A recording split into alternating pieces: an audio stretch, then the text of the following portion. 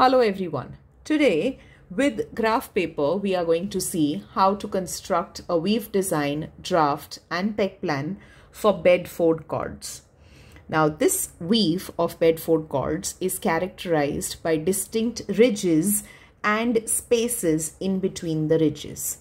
So for the weave design we have distinctly two types of threads as you can see here. So the warp yarns marked with C are the cutting threads, whereas the threads marked with the F is what are the face threads. So the face threads form the ridges, whereas the cutting threads form the gaps in between the ridges. Bedford cords are very similar in appearance to corduroy fabrics, only exception being that Bedford cords do not have any pile effect or any surface yarns in the fabric. So now let us get started with the Bedford cords. So to start off or to mark a Bedford cord, you have to start marking the cutting yarns first. So cutting yarns are always marked in plain weave. Now we have one cutting yarn here and we have one as the last one. So when the weave repeats, the two cutting yarns are going to come in together. So I have marked the first cutting yarn as one up, one down, one up, one down in plain weave. Now, if you look at the two yarns in the center of the weave, I will again start marking it with one up, one down and one up, one down. The next cutting yarn in the center is going to be exactly the opposite of the previous one. So I mark it as one down and one up. Now the last cutting yarn is going to come together with the first cutting yarn when the weave repeats.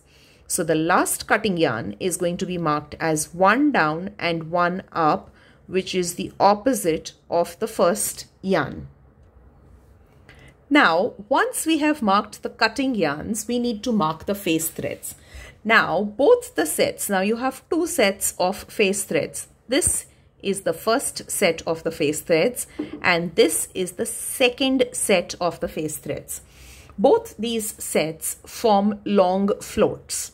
Now if we were to divide this into two halves, you can see the first set would have the long floats in the first two weft yarns, whereas in the second set the long floats would be in the third and the fourth pick. So the long floats would be placed diametrically opposite in the weave design.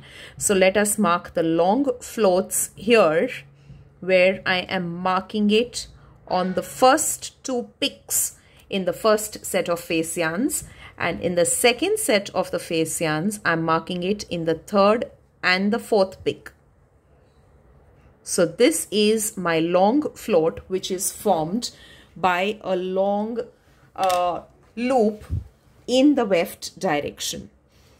Taking it further, we are doing Bedford cords on plain weave on a pair of picks. Bedford cords, as discussed, is made with plain weave or with twill weave. So right now we are looking at the draft and design for plain weave on a pair of picks. So here I have two picks here and I have two picks here in the second half.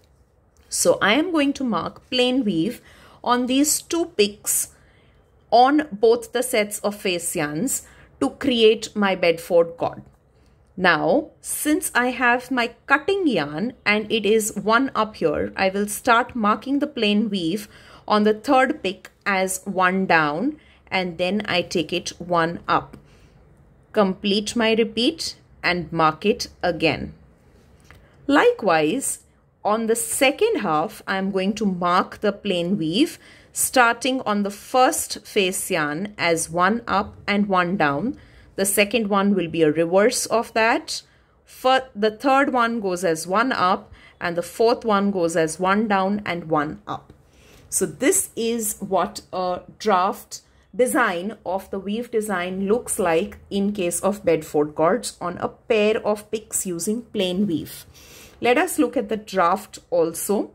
Now for the drafting, since we have cutting yarns and we have the face yarns, we are going to mark in the harnesses. Now we have 6 harnesses since we are going to use 6 different types of warp yarns or 6 different interlacement orders. So first 2 harnesses are going to be used by the cutting yarns. So this is my first cutting yarn which goes into the first harness. My second cutting yarn right in the center is the same as the first one. So that also goes into the first harness. The next cutting yarn goes to the second harness, and the last cutting yarn also goes to the second harness. As we remember, our drafting order is dependent on the interlacement order of the warp yarns. Similar interlacement goes to the same harness, different interlacement goes to different harnesses. Moving up ahead, I will take the first set of the face yarns and I will place it in the next 2 harnesses. Now there are 4 face yarns, but the interlacement order of the first and the third face yarn is identical, whereas the interlacement order of the second and the fourth face yarn is identical. So I start by placing these. So I go to the third harness for the first face yarn, fourth for the second face yarn, third for the third face yarn, and fourth for the fourth face yarn.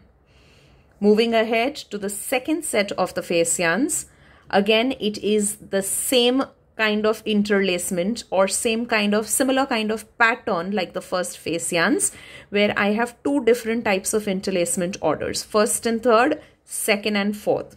So I place them in my 5th and 6th harness respectively.